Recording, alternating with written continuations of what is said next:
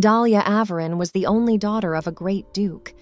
Everything was with her, and wealth, and a pretty face, and character, except that even she failed to win the heart of the protagonist. The book, Lady Lily of the Valley, was a novel that was written only for the sake of one main character. One day, a girl named O'Neill appeared, a word on the breeze, charming many men. Including the protagonist, the guy saw her at a gala and fell in love at first sight. Her silver-colored hair was neatly styled, and her amber eyes shone brighter than any jewel. O'Neill was a girl of extraordinary beauty, but Dahlia's appearance was not ordinary either. She looked like a gray mouse against O'Neill's background. One might wonder what thoughts Dahlia had at that moment when she looked at the protagonist, who couldn't take his eyes off O'Neill. In the original work, there is only one phrase with which O'Neill describes the girl's behavior.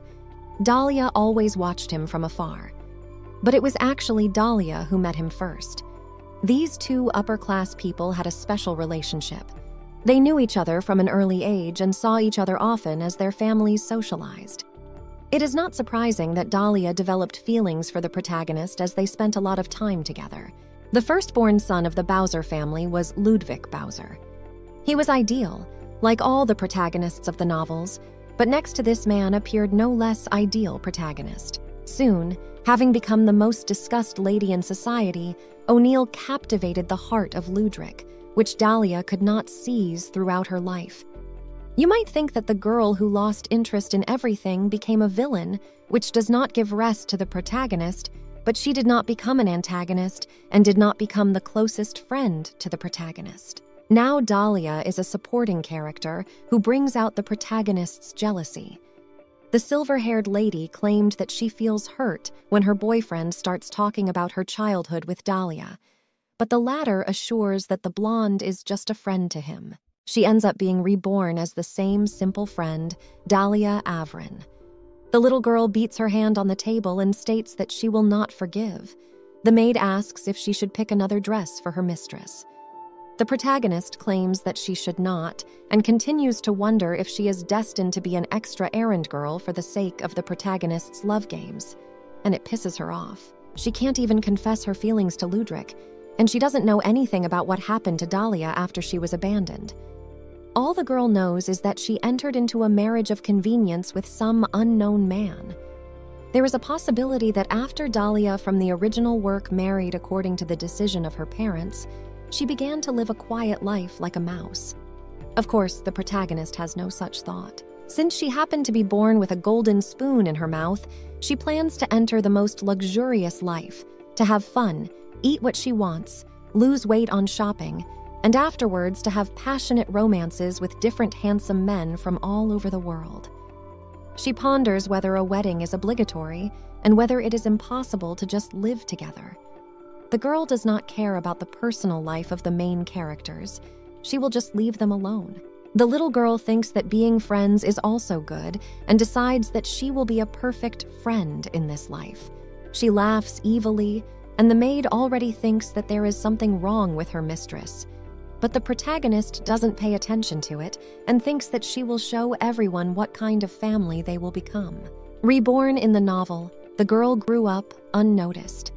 She worried about how she should spend the boring period of her childhood, but contrary to her expectations, the life of a child turned out to be quite busy, all because she had to relearn basic human skills, from the ability to control her limbs, which were always moving the wrong way, to how to sit, walk, and talk. Her parents are to be commended for such a carefree childhood. As a child of the upper class, Dahlia was raised by a nanny most of the time, but her parents also tried to spend time with her. Growing up under the care of a quiet and serious but caring, handsome father and an elegant and loving, beautiful mother was so exciting. Every day became joyful for the little girl as soon as she saw these lovely people. The mother poked her daughter's cheek and claimed that babies often cry, but it was not about their little girl at all. Dahlia was already thinking that this place was going to be boring. The woman, having touched the skin of the protagonist's face, was surprised and said that it was as soft as her husband's ass. The mother asked if she was not right and added that Daddy's ass was so elastic. The father was surprised at this, and tried to stop his wife's stories, and the protagonist thought that this was far from what she wanted to know. The blonde offered the father to take his daughter in his arms. He, with tears in his eyes, already resigned to the shame of his wife's words, agreed. The woman asked if it was time to give the baby a cute nickname. The father said it was a great idea and asked if she had already thought of something. The baby girl sinks into her thoughts. In any case, they really are a beautiful couple. Delia's mother, a former princess of the Union State, and father, who used to be a knight, treated each other with respect, and it's a habit they kept after marriage. Appreciative lovers. Such a description fits them perfectly. When the protagonist looks at them chalking their lips, talking to each other involuntarily, the mother interrupts her daughter's musings and states that they will call her darling, and the little girl states that their lips do not come together in a smile. The husband and the girl are shocked at the nickname the woman gave her daughter, and the woman goes on to say that the girl's name is Dahlia, and therefore, darling is incredibly fitting for her. The name Dahlia is very similar to the English word darling, which means dear. The protagonist doesn't understand how her name became dear. She wonders if anyone is interested in her opinion. The mother suggests that her husband call the baby girl that, but the girl doesn't look happy. The woman claims that her daughter probably likes it too, because as soon as she heard it, she perked up. The father tries to call his daughter by the nickname that her mother gave her, but is cut short at half a word. The protagonist in her thoughts asks the man not to do this, because she is against all these cute nicknames. The father does try to do it again, but again he cuts off at the half-sword and says that he will do it later, because right now he has business to attend to. Afterward, he returns his daughter to the woman's arms, and the woman asks if the little girl thinks her daddy is cute. The protagonist thinks that her mother is the devil, just in angelic form. She wonders if with her weak resistance to demonic forces, she will be able to withstand all this. But despite these experiences, Dahlia has grown up to be an exact copy of her mother. She approaches her father and wants to ask something. The man bends a little to his daughter and wonders if something has happened, and the protagonist, without wasting time, asks where children come from. The father freezes in place, and the mother asks if they should make their daughter a little brother or sister. The father doesn't even know what he should do. Dahlia had high hopes that the tranquility in their close-knit family would last, but the bug was not on her side. Now the little girl is sitting at the table. At the meal, her parents discuss that Charles will soon visit the capital. It is the wife of the Duke of Bowser. The mother asks what happened, since she is going to come only with her son. The protagonist remembers the family of the Dukes of Bowser. It is to this family that the protagonist Ludwig Bowser belongs. Mother and son will pay a visit to the capital, which means that she needs to be ready for not the most pleasant first meeting with the protagonist. Usually, male protagonists of novels have an unhappy past behind them, so there is a high probability that they will fall in love with the protagonist at first sight. Yes, and such stories are liked by readers. Ludwig Bowser also could not escape this pattern, because the first of countless misfortunes prepared for him by fate.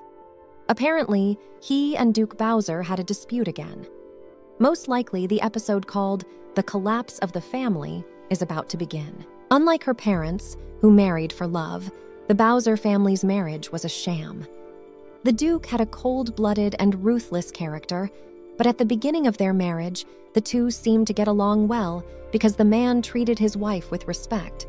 However, soon Bowser met a woman that could melt his heart. When she became pregnant by him, blinded by love, the man decided to bring his beloved to the residence. Of course, the Duchess's opinion was not taken into account in any way. The protagonist thinks what a pathetic piece of trash he is. Hey, I can see why the Duchess was desperate, because the man who had been troubling her heart had suddenly changed. There was a scene like this in the original Lady Lily of the Valley. The protagonist claimed that the mother was always tormented when she looked at him, because at such times she remembered his father and felt a longing for him mixed with hatred and slowly went mad. The blonde recalls that he said he didn't believe in love for that reason, because it brings about the death of a person. The guy watched the whole process of his own mother losing her mind from the beginning to the very end, so he probably formed a trauma. However, these are future events. Baby wonders if Mrs. Bowser is still sober, or if she has already heard rumors about the pregnancy of her husband's mistress. Dahlia wonders what state the protagonist is in now. If he grew up watching the picture of his parents' eternal scolding from an early age, it's quite likely that he is the same cold-blooded and rude Duke of Iron and Blood as in the original, and it's better to be ready for anything. After a little while, an invitation from the Duchess Bowser arrived, and the day was surely approaching when the girl would be able to test whether her ideas about the protagonist in his childhood years were correct. The letter was intended for Cleo Averin, and it said something about an invitation to a tea party. The little girl realized that their legendary first meeting with the protagonist would take place very soon. As she heads in the carriage to the mansion, she realizes that the hour has finally come when she will meet the protagonist with whom Dahlia Averin from the novel has been unrequitedly in love all her life. The words announce that they have arrived. When the protagonist looks out of the carriage window, a cry of delight comes from her lips, for the atmosphere of this mansion really suits the famous Bowser family. The butler claims that they have been expecting them, and his mistress is now in the greenhouse. The main character sees a woman with blonde hair and thinks it must be Charlena Bowser. Dahlia's mother approaches her friend, asking why she is so thin and if she has something wrong with her. The Duchess replies that she is fine. The protagonist realizes that the woman cares about her presence because it must be hard to talk about sensitive topics when a child is around. The baby greets Mrs. Bowser and introduces herself. The Duchess says she's heard a lot about her, and it's nice to meet Dahlia, she tells the baby, who is hiding behind her, to say hello too. The main character sees a nice-looking girl and wonders if people with such looks even exist. And if she's really a person, she didn't hurt herself when she fell from the sky. The girl doesn't appear in the novel, so Dahlia deduces that the Bowsers also have a daughter. Her shy face is so adorable that the protagonist thinks how cute she'll be when she smiles. She wonders if she'll get to see the brunette smile if they get a little closer. She wonders how to make it happen and realizes that she needs to say hello first. She greets the girl and calls her Mrs. Bowser. Then there is silence, and a second later the child bursts into tears. The Duchess looks at her child and asks how a boy can cry so bitterly. The protagonist wonders if she heard it and realizes that it is not the daughter of Duchess Bowser, but her son. If so, he is the protagonist. Dahlia opens her mouth wide in surprise because his image is very different from what she had drawn in her head. Of course, as described in the original, the protagonist was also an extraordinary beauty, but the smooth black hair, the indigo-colored eyes, the rise of which makes you covered with ice crust, the muscles that peek through the thin shirt, and the way he stood, slightly bowed and holding one hand in his pocket with a languid expression. His image was comparable to a Black Panther for a girl. Dahlia thinks her ideal type should be tall, trim, hot, and willing to give his life for her. And today she's so excited that she's going to fall in love with the main character she meets, but he's more like a kitten than a panther. The Duchess soothes her son and asks him to stop, and Dahlia thinks the main character isn't even a cat with a difficult temperament, but a kitten that cries as it leans against its mother's shoulder. Dahlia's mom asks if it's really a boy. Charlena says it is. A lot of people mistake him for a girl, but he still can't get used to it.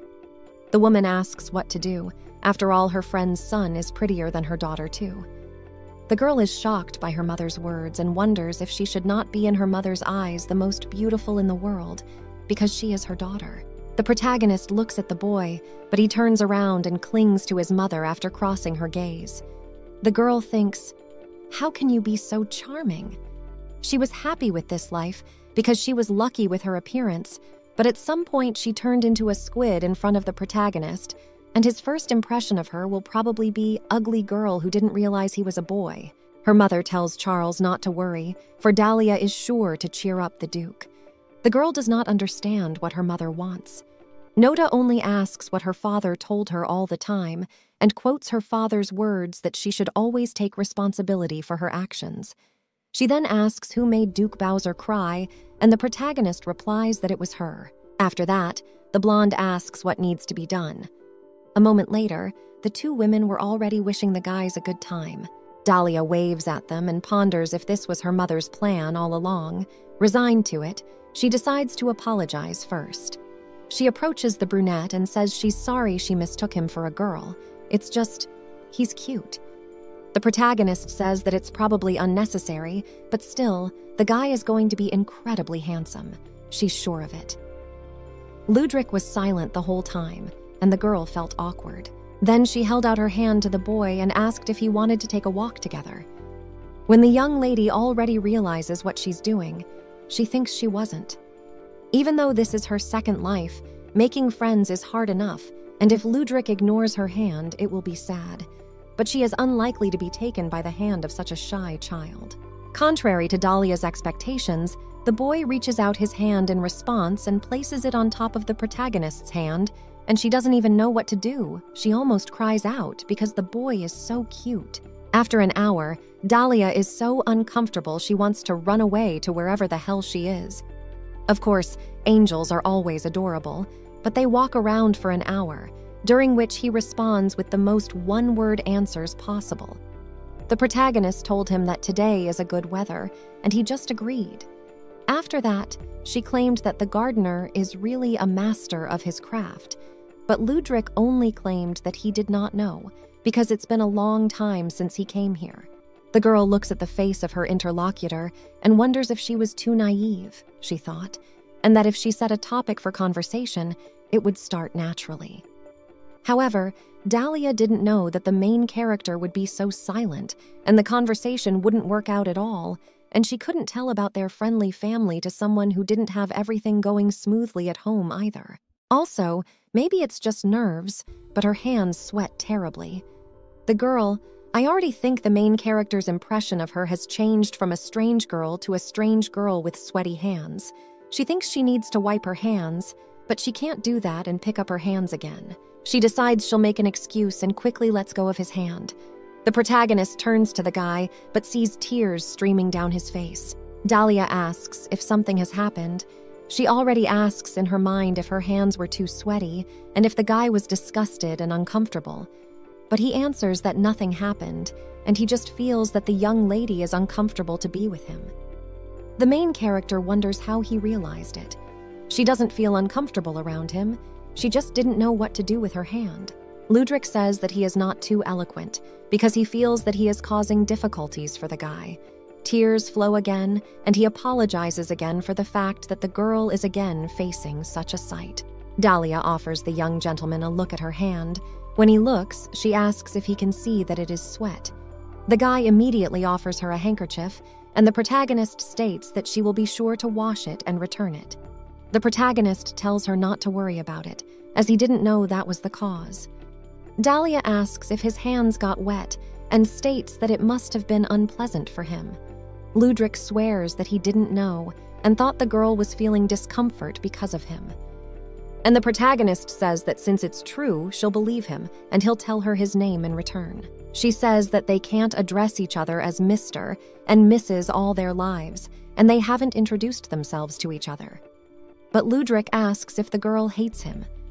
The protagonist does not understand why he has such thoughts, as there was no reason for it. Even though they only exchanged a few words when talking, this young protagonist is radically different from the T image described in the original work. Afraid of what might make the others uncomfortable, he finds himself out of place and gets lost when a bit of banter is made at him. Taking all this into account, we can assume that the young protagonist is an introvert. The girl thinks that he must have been very hesitant to ask the question about whether she hates him. If the protagonist here and now doesn't give him a clear answer, he will continue to make up all sorts of things to himself. She's thinking how hard it is, since the girl said she wants to be friends with him. Dahlia asks why he thinks so. The same one says that the girl saw him crying. The protagonist asks what's wrong with that, and Ludwig claims he cried again. The young lady asks if that's all, and hears yes in response. But the young gentleman argues that no one likes to watch a baby cry. It's because it's horrible, loud, disgusting. It's pathetic. Naturally, it's annoying. The boy says that's why he had those thoughts.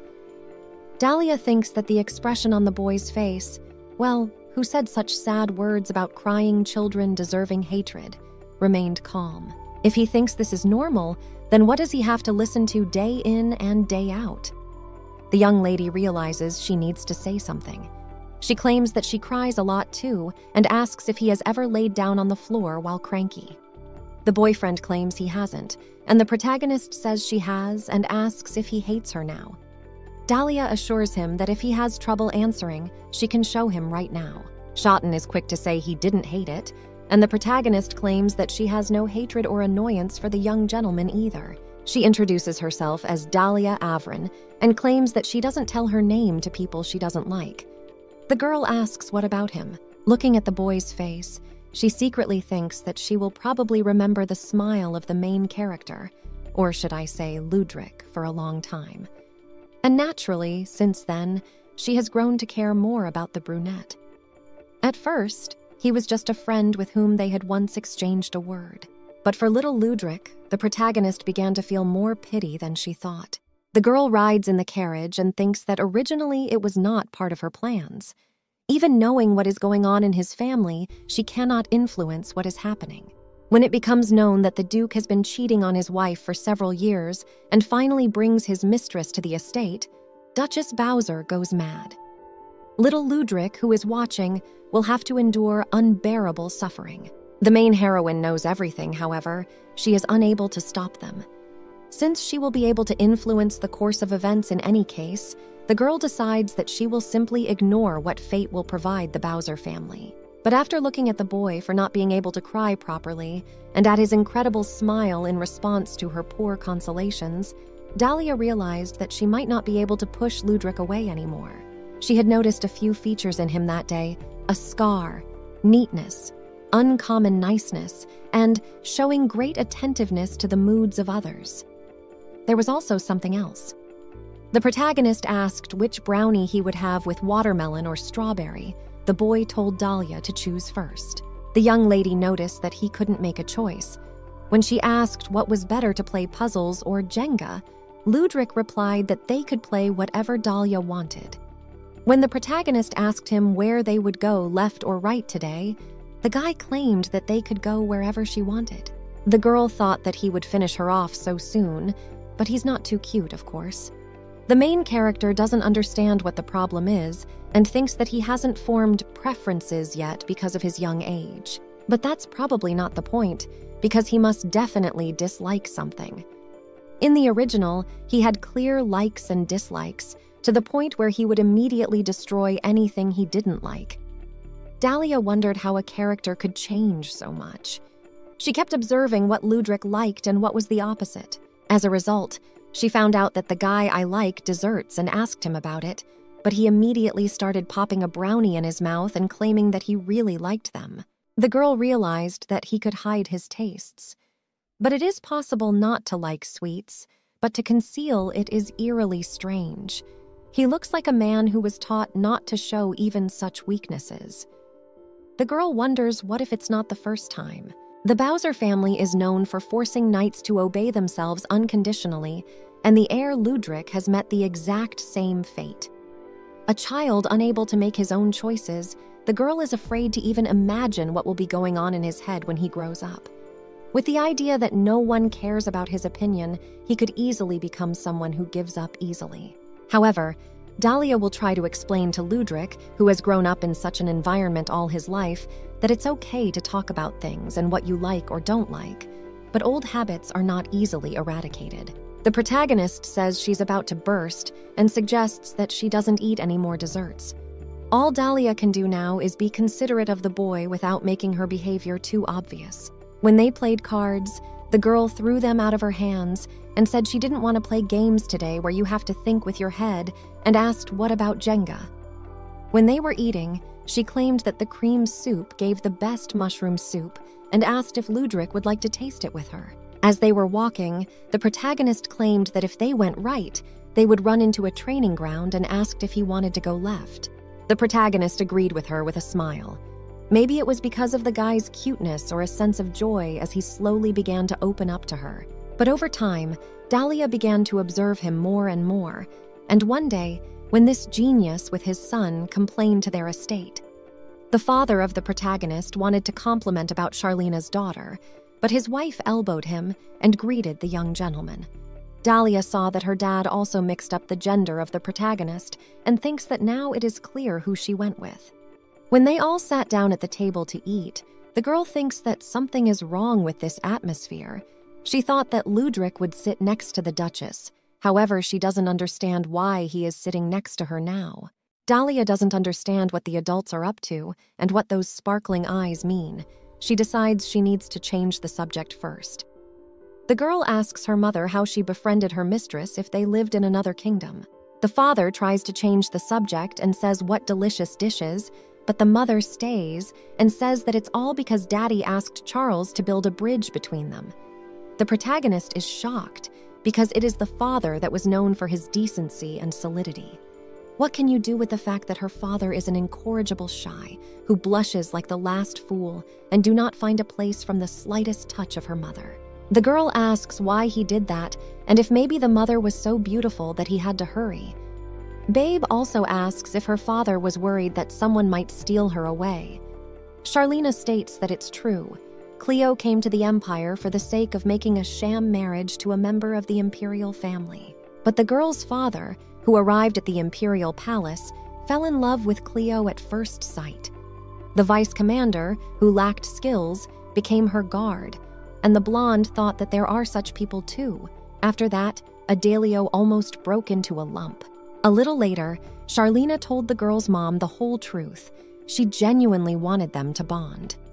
Cleo says that she was good and helped them a lot, although Adelio was worth seeing then. The Duchess says it's for sure. At first, the girl's father didn't notice anything at all. He didn't even know that Cleo had developed an interest in him. The protagonist realizes that they are now discussing a story that only the three of them know. She tries to see how Ludwig is doing, but he looks at his plate with a serious look. When the boy puts the beans in his mouth with effort, Dahlia realizes that he doesn't like them. The girl thinks that if you don't like something, you don't have to eat it. Here, no one will judge you for your eating habits. The young lady tells Ludwig that he cannot eat if he doesn't like it. It took him by surprise, and he claimed that it's not like that. Then the main character says that the parents are engrossed in a conversation, so no attention is paid to them. The kid says it's not that he doesn't like beans. The girl interrupts him and says that he just didn't like them today, and Ludwig says with a smile that it's true, because it's a little hard for him to eat them today. Dahlia thinks what a cutie he is and says that she is jealous of him because she has an unloved food. The brunette asks if that's true, and the young lady replies that she is, and pepper is her most hated dish in the world. In her mind, she realizes that it's not to that extent, of course. Ludwig interrupts her musings and says that he really can't stand beans. The blonde says it's a relief to know that she's not the only one. The boy apologizes for lying, but Dahlia already knew all about it. She tells the boy not to worry and asks him how he feels about the pepper.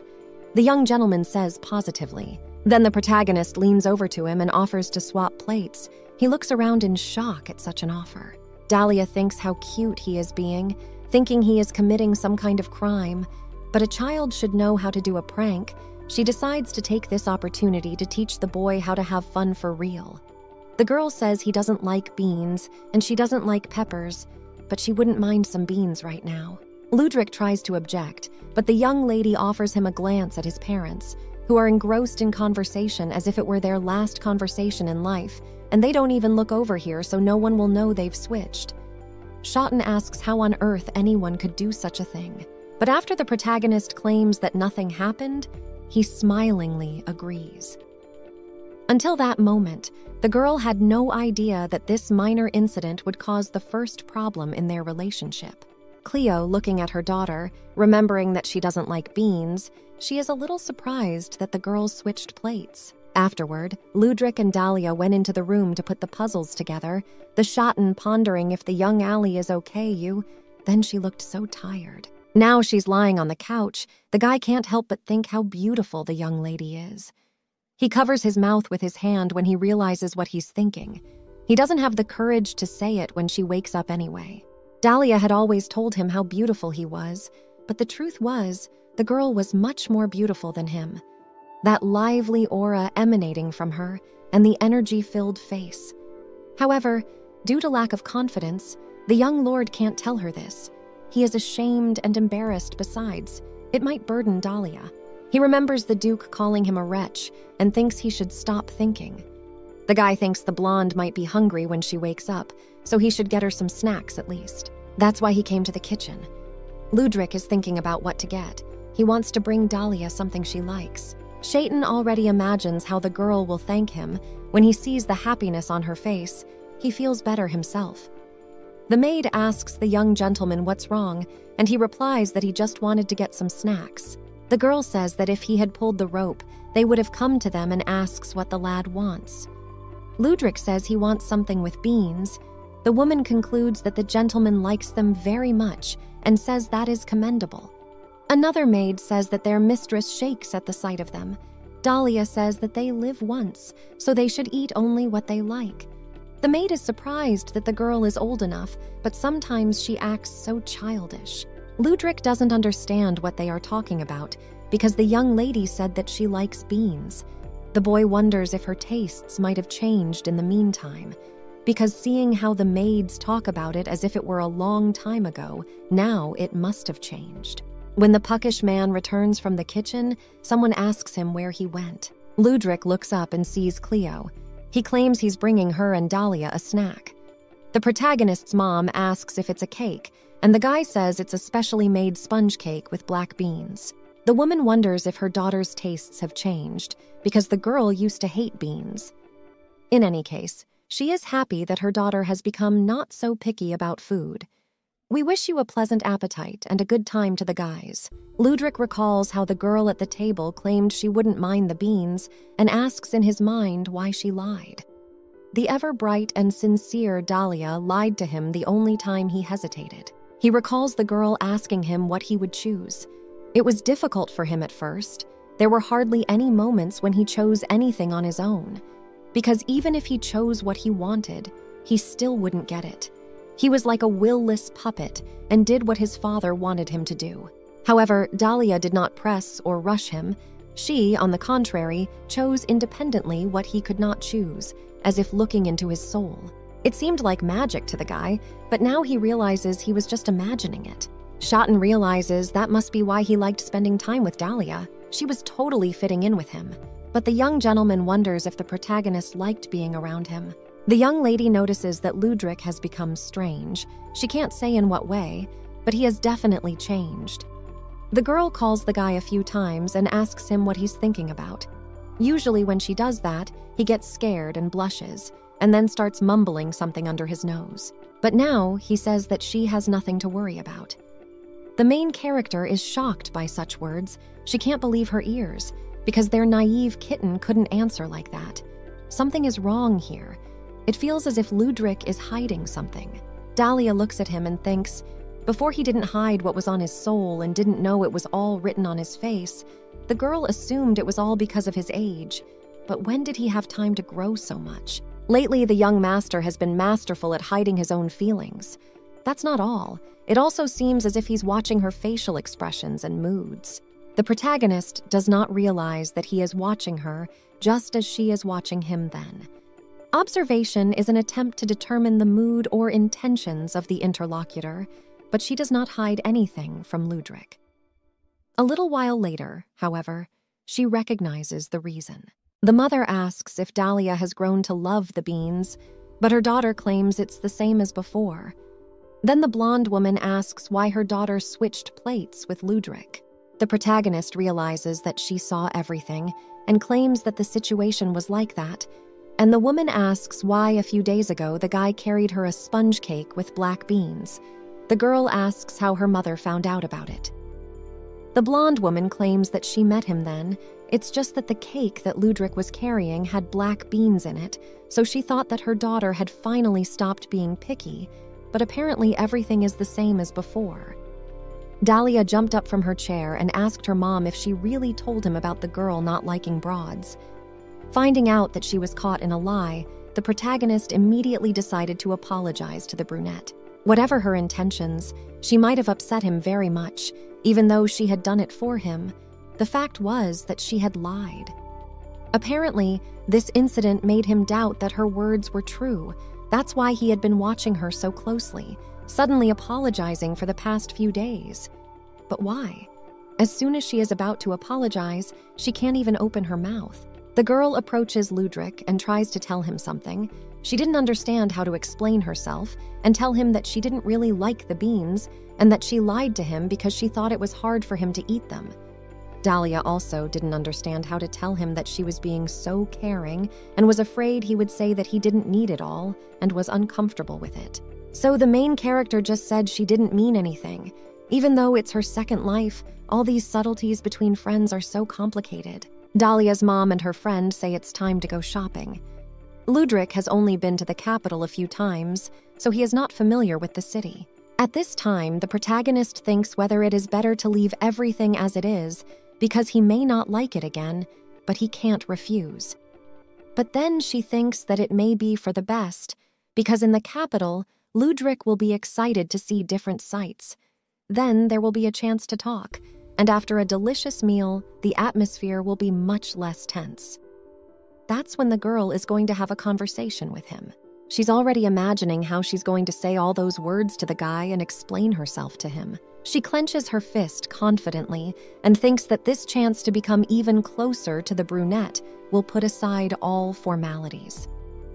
The main character's mother asks if she and Ludwig will sit together, and the girl replies that of course they will.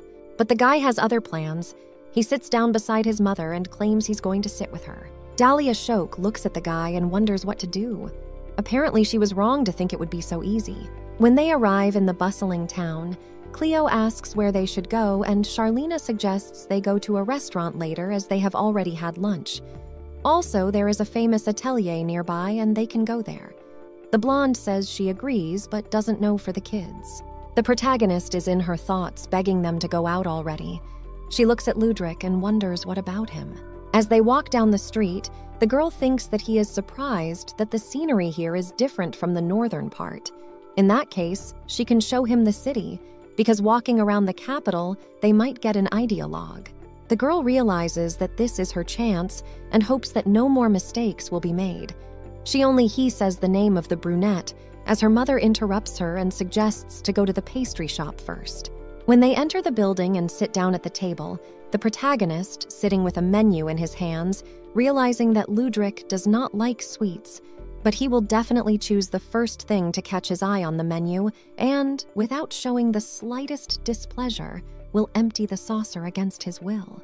The blonde turns to her mother and says that today she doesn't feel like eating cakes at all. She asks if she can order a regular tea with fruit. Cleo is very surprised because her daughter goes crazy when it comes to sweets and asks what's wrong with Dahlia. Well, yes, just claiming that she recently transferred desserts and doesn't think she can eat even a piece. The woman suggests at least adding milk and honey to the tea, but the protagonist refuses. She turns to Ludwig and says that if he's having trouble making a choice, how about ordering the same as her? The guy with a serious expression asks why she's lying. Dahlia looks at him in shock. She has a lot of excuses before coming here. She did eat a lot of desserts. Besides, she certainly doesn't particularly like the bitter taste of black tea, but it's not to say she hates it either. What mattered most to the girl was being able to spend time with Ludwig again. She thought she had to make concessions for that, but really she just had to be sincere. The brunette claims that Dahlia always has room for sweets. He asks if she didn't say that there was even a time when she ate cakes all day long. The protagonist does not understand when she said that and claims that she has only tried to eat like that. She is also a human being and sometimes she gets bored. But the protagonist of the novel asks what about the beans and whether saying she liked them was a lie. The girl realizes that she should say that she decided to help, thinking that he does not like them, but decides to say it later because it is worth apologizing first. The guy claims that the fact that the girl did it for him is so pressurizing, and just the thought of what Dahlia had to endure for him torments his soul. Ludwig claims that he is incomplete, that he lacks something, and that this is the reason why he causes difficulties to the girl. That is why he hates himself so much. The brunette says he wants to ask one more question, asking if the young lady really had fun spending time with him. The protagonist was naturally amused, but she doesn't know if he will believe her. The young gentleman's gaze, filled to the brim with lost trust, she can't even look him in the eye properly. The girl thinks that even if Ludwig doesn't believe her, she is obliged to say that I really was happy with him, and she enjoyed every minute of it. She remembers how the guy smiled warmly at her and realizes that she has to say what's on her mind. But the brunette rises from his chair and apologizes for his ugly appearance. He says he'll be gone for a while. Dahlia asks him to stop and states that they need to talk, as he hasn't heard her answer yet. Ludwig states that he is having a hard time talking right now. The protagonist reaches out to him and assures him that she has never once been with him while he was with her. But Ludwig pushes her away, and a waiter comes up behind her with a tray with 2 mugs of tea on it. The girl realizes that this is definitely going to be hot because one of the mugs is already flying right at her. Ludwig looks at her, then cries out her name. The girl still remembers the look in the protagonist's eyes after he yanked her hand away. His eyes were wide open with fright, and for a moment the despair reflected in them. A young lady sits on the floor, doused with a hot drink. Cleo almost faints at the sight of this, and Ludwig's mother orders to call the guards. The protagonist wonders if everything will be all right, because it was the height of their discussion. Dahlia turns back to the guy and asks in her mind that if their gazes meet, that he not be bothered and smile. Now the protagonist is lying in her bed. She is pondering what kind of drama is unfolding when the verbal altercation with Ludwig reached a climax. Hot tea spilled on her hand. If anyone saw this, they would think she was the heroine of a tragic love story. The doctor says that fortunately there will be no scars and the girl is in very good health, and the temperature of the tea was not that high, so it's not serious. The doctor adds that it's impossible to predict when and what the consequences will be could also go infected, so it's best to be extra careful during the week. Her parents are horrified at what they have heard and tell Dahlia that she is grounded for a week. The girl claims it is just a wound on her arm. But her parents warn the one that if she tries to escape, they will extend her punishment for a whole month. The girl agrees and wonders why Ludwig had that look on his face. She wonders if he was scared so much. It's more than just shock. It's as if he turned white with horror. The protagonist realizes that there is no point in speculating, and it is better to ask the guy when they meet. Sitting on the bed, she realizes that even though they were in an awkward situation, having recently had a fight, it was still working out pretty well. She ponders if the guy will even visit her once. A week later, Dahlia is arguing loudly and asks why Ludwig is coming to see her. She thinks that he might be sick or still angry, or that he might be embarrassed about their recent quarrel.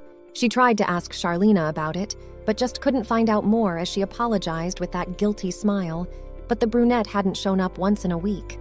The protagonist decides she doesn't care about the arrest and she just has to see him today. As the girl heads down the stairs, she hears voices coming from the living room. One of them asks Ludwig if he will go to see Dahlia today, but he says no. Dahlia realizes that the boy is not visiting her on purpose. She is incredibly upset and thinks that he is not an angel at all. But the guy says with a serious look on his face that he has no right to see the young lady. The protagonist recalls the look in the young gentleman's eyes that day and realizes that he felt remorse. Then he definitely thinks that what happened was his fault and that the girl suffered because of him.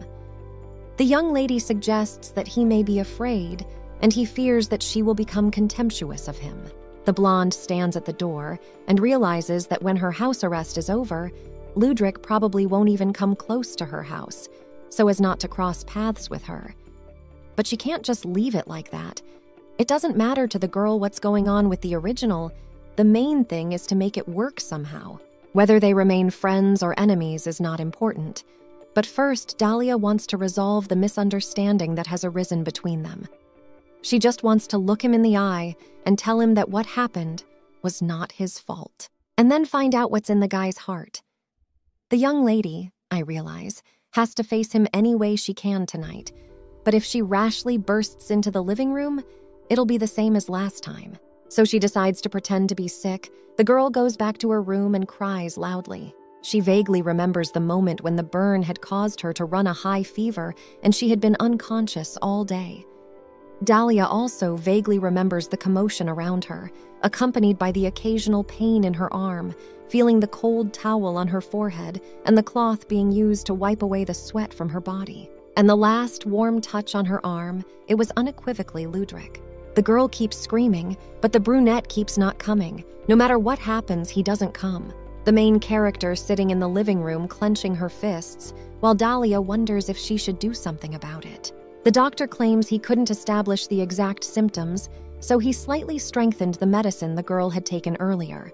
Since the effect will be stronger, she should sleep well tonight and take a painkiller with sleeping pills. Dahlia decides to pretend to eat the pill and quietly throw it away herself. She even faked being sick to give Ludwig a chance to come into her room and can't give up so easily. The girl lies on the bed and thinks that the young gentleman will not come, but after a minute, she hears the sound of cautious footsteps and realizes that it is a brunette. When the guy walks over to her bed, she thinks that's great. He's sneaking into her room, so if she immediately gets up, even though it's embarrassing, he can't hit her. The protagonist only asks why the girl threw away the medicine. Dahlia realizes that the guy caught her pretending and ponders whether the parents and the Duchess pretended not to know about it. The girl opens her eyes, and Ludwig looks at her worriedly. The young mistress decides to act brazenly. She claims that she was really pretending. For a start, the girl wants to apologize. However, she wanted to meet him by all means. If she did not do such a thing, the guy was and did not come at all. Dahlia asks the brunette if he knows why she wanted to talk to him. The guy claims he knows, but wouldn't it be better if she didn't see him? The girl hearing this doesn't understand who would be better off. She asks if he's joking and if it's because of her wound, because if so, it's just an accident and it's not Ludwig's fault. But the brunette says that he kept thinking why such things happen all the time and why the girl should hurt herself. Ludwig says that it's all because of him. Because of him, she used to eat the food she didn't like. Because of him, she got burned, and her life was much calmer before she met the guy. The guy claims that he's the one who ruined that peace, so they'd better not see each other anymore. Dahlia rises from the bed and asks with a serious tone if he is afraid. She wonders if he is acting this way because he is scared and afraid that the girl hates him and is disappointed. The young gentleman tries to say that this is not the case, but the protagonist asks if he is afraid that one day she will distance herself from him. Ludwig is clearly afraid that Dahlia will change. It's not that she will reproach him, he's worried that the girl will become disillusioned with him and distant. Moments later, he claims he's right because he's a bad person. The guy claims that he can't take care of himself, let alone Dahlia. He has a lot of faults and fears. His eyes fill with tears. Ludwig claiming that if they continue to spend time, he will probably bore the young lady. The protagonist realizes that there is a simple way to overcome this situation, to calm an anxious Ludwig. She ponders why he is bothered by something that hasn't even happened yet, and how many more times she needs to tell him that she won't leave him. However, the situation will happen again and again. Even if the brunette confides in her, his worries still won't go anywhere. Ludwig says that the girl must be in pain because of the burn. He claims that today is the last time she sees him, so she won't have to suffer anymore. But Dahlia asks who said today was their last meeting. The girl is an adult who can easily persuade little children like him. The babe says that of course she guessed, but the brown guy really doesn't know anything about her at all. The young lady claims she didn't get what she wanted and asks if the guy thinks he can get off that easy. Ludwig asks if the girl wanted something and stating that if it's within his power, he's willing to do anything. He says with tears in his eyes that if he can, he will do anything for Dahlia. Yes, even if it is beyond his power, he will do his best. The main character thinks for a moment and says there is something. The boy states that if she tells him, he'll lay it on the line. Dahlia asks if he's really willing to do anything. The main character, with a serious expression on his face, claims that they are. Of course, the girl thought they were friends. It's not like they need to question the topic. If they play together, they naturally become friends. However, in the case of Ludwig, things may be quite different. For generations, the Dukes of Bowser had raised most of their heirs like the rulers of the northern lands. It is said that they were not allowed to communicate freely with the same status. The current Duke Bowser, part-time Ludwig's father, is a horrible person who deserves to be called trash, so the protagonist must have grown up isolated in his mansion. What is normal for Dahlia is hardly normal for Ludwig, so she decides to give a name to this ambiguous relationship. The girl extends her hand to her interlocutor and proposes to become friends. That's not what Ludwig expected to hear. The protagonist claims that until that day she had no friends of her own age. That's why she was so happy when she met him.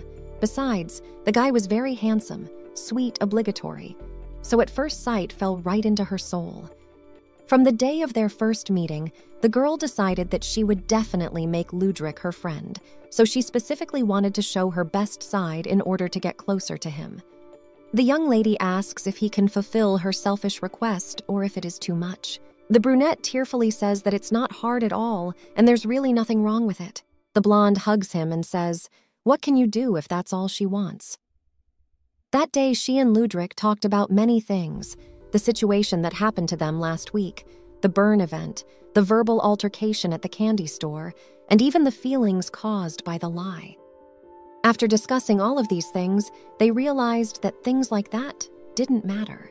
Cleo comes to your daughter's room and says she's been wondering where the boy went, and here he is. Dahlia and Ludwig fell asleep on the bed. The main character's mom wished the babies sweet dreams. When it's time to say goodbye, the young lady asks the guy if he'll come again. Ludwig says with a smile on his face that of course he will come, and the protagonist realizes that she has a lot to do in the meantime. In the library, the girl found a stack of books. The girl drags them to the desk. She reflects on the fact that she and Ludwig decided to sort out his problems together and find out what he likes and what he doesn't like, but he still considers Dahlia's emotions paramount, as if his opinion means nothing at all. If this continues, the situation that happened last time can happen again at any time, so the young lady first of all needs to explain herself to him. Dahlia needs to be told that he can share his thoughts anytime and their emotions are equal. She also wants to convince him that the guy is much more precious than he thinks he is. The young lady opens the book and decides to call it a project to improve the main character's self-esteem, but the girl doesn't understand how to make it happen. One of the maids asks what her mistress is talking about, and the protagonist asks how to improve her self-esteem. The girl says that in the case of self-esteem, she usually follows a plan. The maid claims that she has gotten into the habit of writing out things to do every morning, and when she does them, she becomes proud of herself. Along with this, her self-esteem rises. The blonde jumps up from her chair and thanks the woman. She thinks it's great, because if you collect the opinions of others like this, you'll find something useful. When the protagonist asked her mother about it, she said that she keeps a diary. She doesn't do it with any particular purpose, but writing down her thoughts or what happened on a certain day, she is comforted by the words, "good job," remembering something good. Cleo is even more looking forward to tomorrow. His father says that self-esteem is the key to self-confidence, and he asks if he should say that fencing has helped him, but Cleo says that he is a complete dummy about it. Adelio says that in any case, to increase self-confidence, you should do what you love to do, because it will also help you achieve your goals. When Dahlia asks the butler about ways to improve his self-esteem, he says that he looks in the mirror every morning. Before he starts doing tasks, he repeats, looking in the mirror, that he will succeed and something like that. The girl asks if it works. The man replies that it works like a Swiss watch. He has been doing it since he was young, because his self-esteem was very low when he first started working. At first, it was difficult for him. He simply could not look at his reflection, but over time he got used to it, feeling how the repetition of these words changes something in him. Butler wanted to stop doing it, but it is quite difficult to eradicate the habit. After Dahlia thanks the man, she heads over to the maids, but one of the girls says they don't know much about it. The other maid says that she has something she does every morning, after all, and it's cross-stitching. The woman asks if it helps. Then many servants came to their mistress. They all offered their advice. The protagonist asked why there were so many of them. She had heard that the court servants of the Averin family were known for their kindness, but she didn't think they were that kind. One of the maids asks her mistress about the rumors that her self-esteem has plummeted, causing her to fall into depression. Dahlia is shocked by such words. One of the servants tells her mistress that self-confidence is related to muscles, and another servant assures her that self-esteem is formed at an early age. The protagonist thinks that she should put it all in order. After the girl comes to her room, she makes a sample checklist to improve her self-esteem. The first on this list is to do something you love. The second is to find a favorite activity. The third is to avoid those who undermine self-esteem. The fourth is to socialize with those who see its merits. The fifth is to look in the mirror and praise yourself.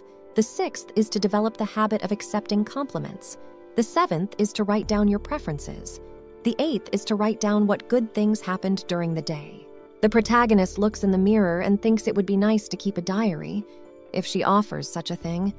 Yes, they can share with each other joyful events, still need to not forget about daily praise.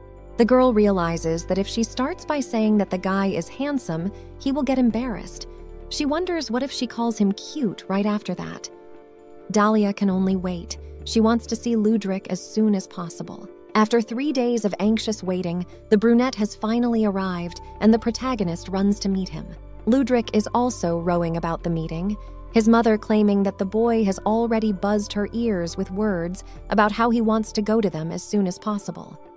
The protagonist is all red and asks his mother to stop, but Dahlia's mother claims that they are just a couple made in heaven because her daughter also went around singing how she is waiting to meet him.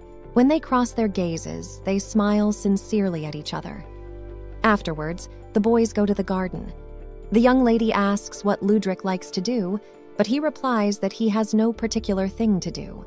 Then the young lady asks him which activity he likes the most out of the ones he has already tried. It could be an activity that would bring him joy, such as fencing, but the brunette says he doesn't like it very much. He does say that, after all, something has occurred to him. The boy is a little embarrassed to say it, but he likes it when his mom brushes his hair, even though she stopped doing it since the boy got a little older. The main character now understands why he grew such long hair, because his mother liked to brush it, and he liked it when she did it. Although it didn't last long, but he really appreciates the time he spent with his mom. A young lady claims that her dream today is to become a hairdresser. She asks her boyfriend not to worry because she will do all kinds of hairstyles on his hair and comb it until he grows up. Dahlia asks if there's anything else the guy likes, since there are so many different things to do in the world. Ludwig, with a slight blush on his face, claims that he enjoys seeing her, and the protagonist claims that it's not an activity after all. Then the guy says that he enjoys spending time with her. Dahlia leans into him and tells him that she likes spending time with him too. Afterward, the boys head to the house. The young lady asks if Ludwig remembers their agreement to respect each other's opinions and that they need to find something they both love. She claims that she thought about it and came to the conclusion that just finding out what they would like is not enough. The guy can talk about what he likes without taking her interests into account. The protagonist asks that when their tastes diverge and the guy doesn't like something at all, can he tell her about it? Ludwig is silent, and the girl continues and says that it will not be easy if he does not change his character. The guy agrees, and the young lady asks what if she suddenly says that there is a way to change him, and whether in that case the young gentleman is ready to study with her. Maybe she's prying and shouldn't have gotten involved at all, but she still wishes the brunette could make decisions without looking at other people. Dahlia claims that she might be able to help him be a positive influence, so Ludwig doesn't let her finish and states that they will. He thanks his friend. The protagonist realizes that he unconditionally believes all her words, and the guy at the time asks what he should do. The blonde asks if he wants to keep a diary with her, but he has no idea what that is. Dahlia wonders if he's never done it before. The protagonist says he doesn't know if he can call it a diary, but he wrote his daily routine and turned it in to his father, because if he didn't, he would be scolded. The young lady wonders if this poor child even knows that good things exist. Dahlia says that she and he will keep a real diary. She takes out 2 notebooks from the dresser. She claims that she didn't know what color the guy would like, so she prepared several. The girl asks what color he likes best, red or blue. Ludwig chooses red. When the protagonist asks if he likes the color red, that son replies with slight embarrassment that he does. The young lady argues that in any case they should write down everything, what they liked about today and what gave them pleasure, why he was genuinely glad or happy. The protagonist suggests that he should describe as much as his heart desires, whether it's one line or a whole sheet, and then once a week they will swap diaries and show what they've written to each other. Ludwig says it's a bit difficult, but Dahlia says she's trying it for the first time too. In fact, she's a bit lazy about writing things down, but she has to decide to do it. So she asks to understand and forgive if the guy sees only one line in her diary. The main character cannot hold back a chuckle, and the girl tells him not to laugh because she is serious. Besides the diary, there is something else equally important. The second task they have to do is called Self-Esteem Boosting Method number 5. Look in the mirror and praise yourself. The blonde says she will start first. The girl cries out that she is charming, beautiful, and attractive. She then suggests with a smile on her face that Ludwig repeat this 5 times every day, but he shrieks with horror on his face that he can't. The protagonist assures him that he should just compliment himself in front of the mirror, and even a little praise will do. The young gentleman says nothing comes to his mind. Then the young lady offers him the phrase that he is charming and asks him to repeat after her. The guy struggles to say the 2 words, but the protagonist says he has to repeat it 4 more times. On the last time, he manages to say it completely without stuttering. Then the blonde hugs him from behind and tells him that everything is right and her friend is charming. Ludwig is embarrassed by this and says that he cannot throw such words around so easily. From then on, they started practicing the methods the girl told them about. They wrote down the things to be done on a given day. And, as my father said, they did what they liked.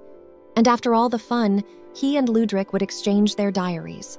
Except that this time, the boy asked if Dahlia had written anything this time too. But the girl handed him the diary and said that of course she had written when the protagonist took the diary and started reading. He reads the first line that Ludwig came today, and it was a lot of fun. Dahlia asks if he wrote anything, and when she took his diary, she saw that there is a whole dissertation in there. The protagonist claims that everything is fine and his girlfriend must have been very busy. Still, there are days when the young lady writes a lot in her diary. He thinks it's the most important thing. He read aloud a few more lines about how the girl had found a bakery where the food was very good, and it smelled nice with butter. She and Ludwig had been at odds for a while. It had only been about 6 months since they had first met, and he was already a childhood friend to her. Perhaps if she had a younger brother or sister, she would feel the same way. The girl realizes that she's made it, and it's like their family now. But she has this sickening feeling, treading the garden path, wondering if she's missed something. One day the kids were playing Jenga when the main character's mother walked into the room and called out to him, "Lud," the tower of sticks sprinkled. Charlena asked if she had interrupted her son's concentration and apologized for it. The woman said she could bring snacks if they were hungry. The protagonist replied that she was only in favor, and when the Duchess left, asked Ludwig if he had a nickname, why he did not tell her about it. The couple claims that he is a little shy, and his mother does not always call him that. It just happens that she calls him by the diminutive form of his name. He does not remember it. The girl asks if she can call him that as well, and at the end of the sequel adds his nickname. The guy says she just did, and she already did. Dahlia says she did it that way because she knew he would definitely say yes. Ludwig blushes a little and asks if the young lady has an affectionate nickname too, because he wants to call her that too. But the protagonist claims that she doesn't have an affectionate nickname at all, and it is missing. The girl has already completely forgotten about it and decides to take her nickname to the grave with her.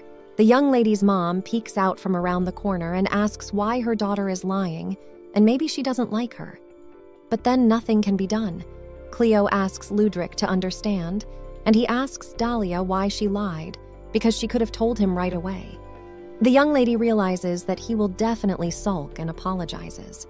She claims that she didn't mean to lie, she just thought it would be awkward for them if he called her by that nickname. But the brunette says he wants to know by all means. The young lady recalls that when they first met, the guy was someone who couldn't express his thoughts properly. The main character utters the word darling, and Ludwig is shocked not to realize what it is. Dahlia, with an innocent smile on her face, says that her nickname is Honey and asks how he is. She thought that when someone called her that obscene nickname, she would die of shame on the same spot. But looking at the guy, she realizes that it would be a lot more fun than she imagined. Dahlia urged the brunette to rather call her that, but he remained silent. The young lady asks if he won't call her that and claims she was right. It was better for Ludwig not to know her nickname, but he insisted anyway. The young gentleman says it's not what she thought.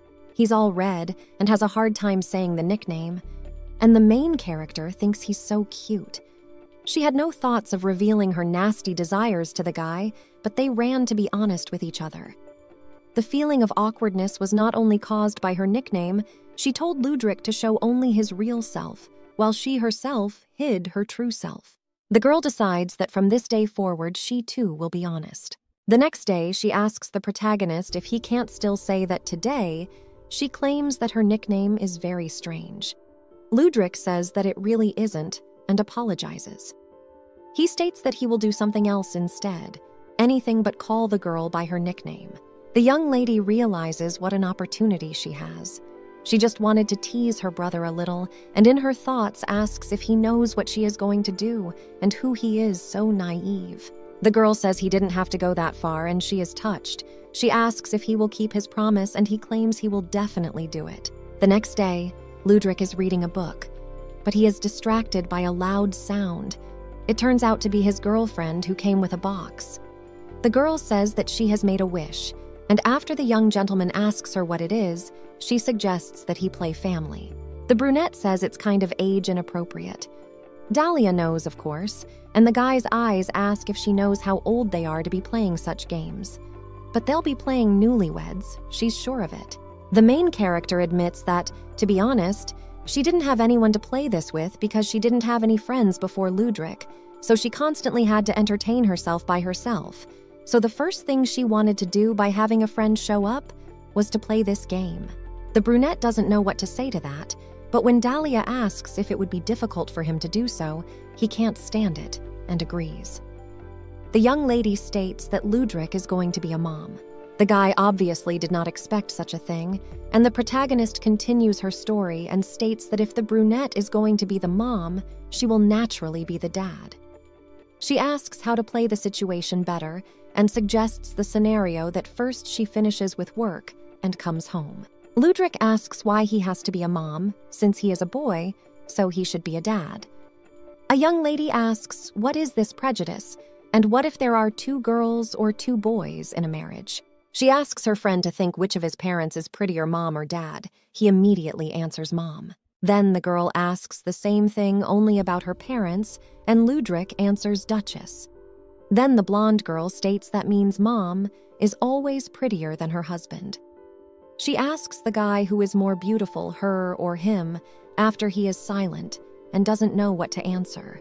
Dahlia seizes the moment and with a genuine smile on her face suggests that the guy put on a dress and go out. Ludwig is shocked to hear such words. He asks if his girlfriend wants him to wear it, and the protagonist states that she does. The brunette is not happy about it and says what would happen if he dressed up and met someone like that. He means that his mother would be extremely surprised if she saw him. Blondie, I realize he's learned to defend his point of view. And the boy goes on and asks if she knows how embarrassed he'll be. The young lady interrupts him and asks if she should also become more like a man. Before the protagonist has time to realize anything, he is already being dragged away by 2 maids, and he yells back that he didn't mean it. After her transformation, Dahlia looks in the mirror and the maids compliment her on her appearance. The young lady wonders why she looks so much like her father, but suddenly she hears exclamations of admiration. When the girl turns around, she sees her friend dressed in a dress. Now she realizes how that very famous expression, heart frozen, feels. The brunette asks if Dahlia is okay, but the one only asks with a smile until when is he going to be so charming? The main character is hurt by such words. He takes off his hat and throws it on the floor, and the young lady tries to calm him down and says that it's all a joke. He hasn't fulfilled her wish yet. Ludwig asks what he should do then. Dahlia claims that his role is eerily simple. The girl proposes a plot in which she will be a minister that works in the imperial palace, and Ludwig's wife. The important point is that they have a marriage for love. And the brunette claims that usually such marriages are created by calculation, but the protagonist says that they married for love. The young lady claims that they met at a festival in honor of the founding of the state and fell in love at first sight. However, Ludwig was actually the fiancé of Dahlia's older brother, but he's a jerk who changes girls like a glove. However, in the end, they got married after overcoming many difficulties, and, in a word, they are newlyweds who love each other. The guy listens attentively to his girlfriend, and the latter says that they should play as if they can't live without each other. The brunette claims that he doesn't seem to be able to do it, but the protagonist assures that it's okay and he just has to do, the girl says, and at the end, they will definitely have that scene. Then they start the scene. Dahlia enters the room and is greeted by Ludwig, who has trouble pronouncing the word darling. Blondie claims he rather wanted to get back to his beloved, so he asked me to send him home early, but I only bogged him down with more work. Dahlia claims that his wife has become even more beautiful in a quarter of a day and says that they haven't kissed in a long time, after which he offers to kiss her once, but Ludwig interrupts him half-heartedly and asks if her husband has eaten. After he answers yes, then the brunette tries to change the subject and with a slight blush asks what about the bath, and the blonde just asks if they will take her in together. Ludwig is already so embarrassed and doesn't know what to answer, so he runs away in tears and leaves the protagonist alone. The girl in male form realizes that she has once again been the cause of his tears. Meanwhile, the brunette is sitting in the garden thinking that this is too much. His girlfriend was originally like this. Surely in life she is mischievous. Also, according to Mrs. Averin, she's a very naughty girl.